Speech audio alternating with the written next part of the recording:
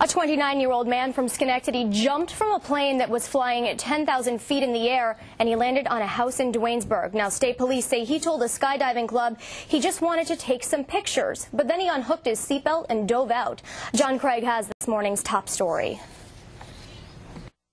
This guy wasn't a jumper. He just wanted to go for an observer ride. That observer ride resulted in this. 29-year-old Sloan Carafello falling 10,000 feet, hitting this house on Duanesburg Road. State troopers say that it came during a routine flight from the Duanesburg Skydiving Club. A student jumped with his instructor, followed by a skydiving videographer who was there to tape the first-timer's jump.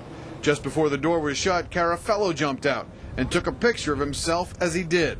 Police say the videographer actually caught the incident on a tape. That tape is now with police. Bob Rollins, the owner of the Duanesburg school, was the pilot. I reached over to shut the door when the jumpers left, and he was right behind him. He took pictures of himself in free fall. Those in the plane say they checked Carafello's seatbelt before they jumped, and it was solid.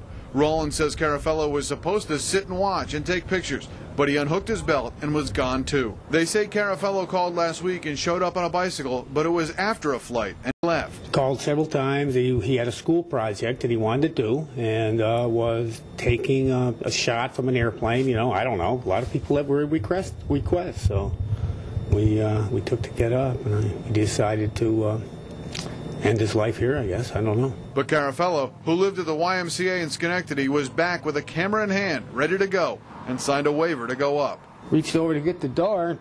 He's gone. No, I couldn't stop him. No wonder he didn't drag me out.